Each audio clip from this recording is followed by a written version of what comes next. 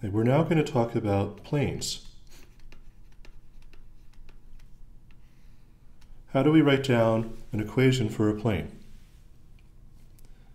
So here's a picture of our plane. Now one can describe a plane using two pieces of data. First, one needs a point on the plane, which we're going to call r0. And as usual, I regard this as the vector from the origin to this point.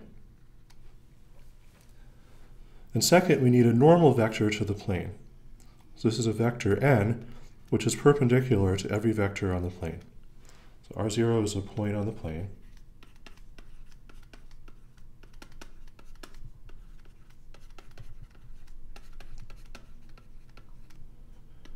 And n is a normal or perpendicular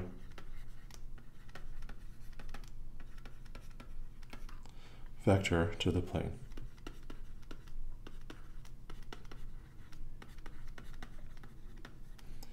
Now, a general point on the plane, so here's some other point r on the plane. So for point r on the plane, if you look at the vector from r0 to r, that is the vector r minus r0, it's perpendicular to n. And that will be true if and only if r is on the plane. So r is on the plane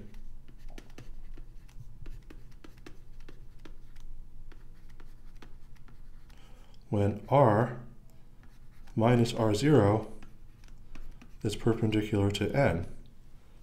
So we can write this as an equation that the dot product of r minus r0 with n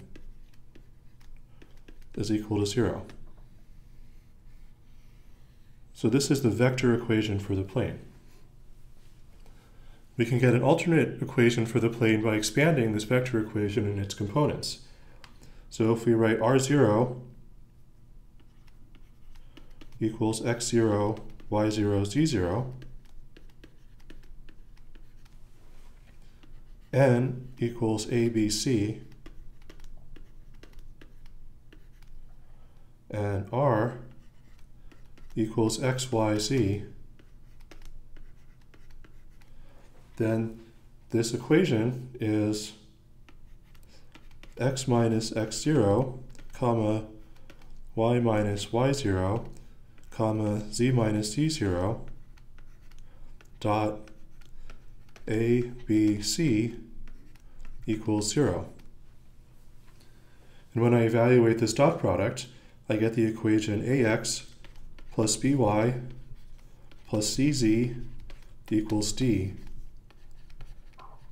where d equals ax0 plus by0 plus cz0.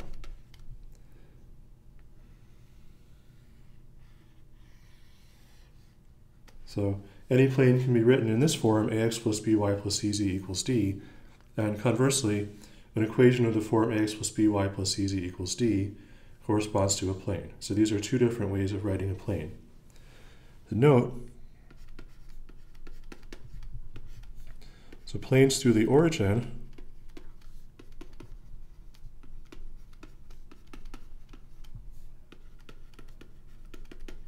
are those with d equals 0.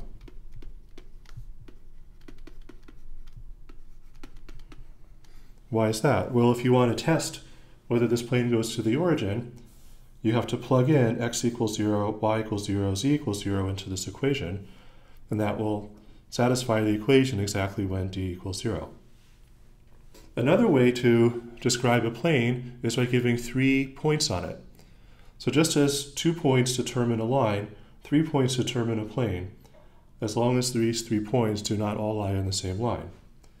So let's look at the plane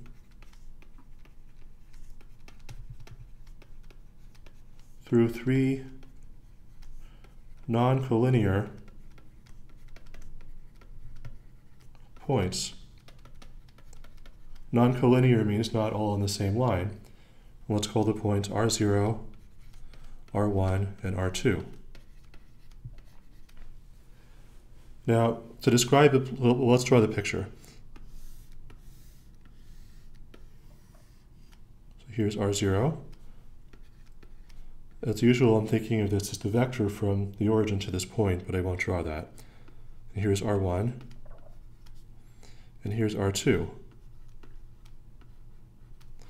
Now to describe this plane, I need a point on the plane and a normal vector to the plane. Now I have a point on the plane, in fact I have 3 of them, so I just need a normal vector. Now to make a normal vector, recall that the dot product of two vectors, the cross product of two vectors is orthogonal to both. So let's look at the vectors R1 minus R0 and R2 minus R0. If I take the cross product of these two vectors, I'll get a vector n, which is orthogonal to both.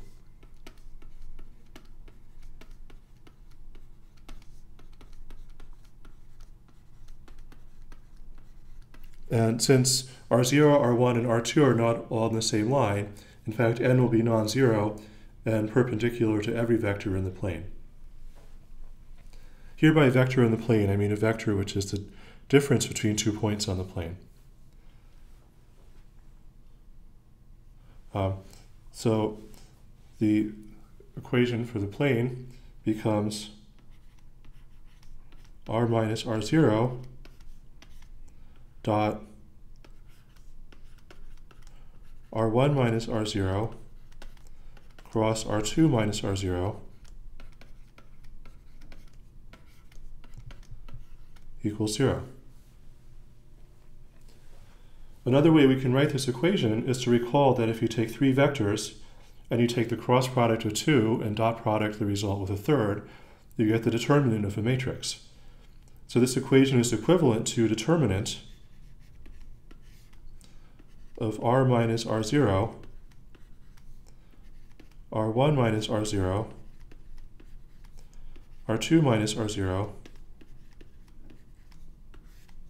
equals 0.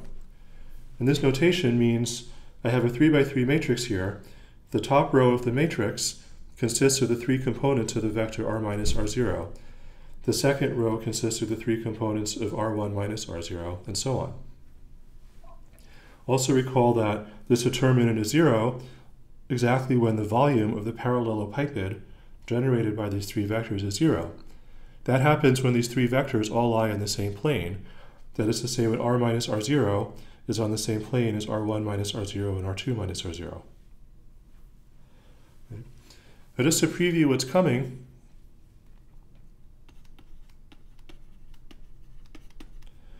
we can also describe a plane as a parameterized surface.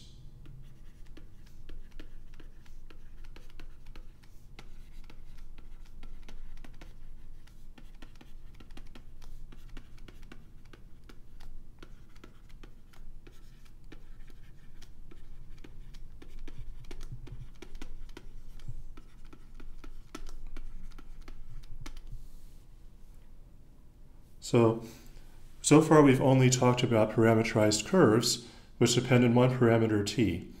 A parameterized surface depends on 2 parameters, t1 and t2, and as these parameters vary, you move around on the surface.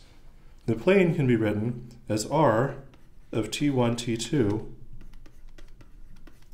equals R0 plus t1 times R1 minus R0 plus t2 times R2 minus R0.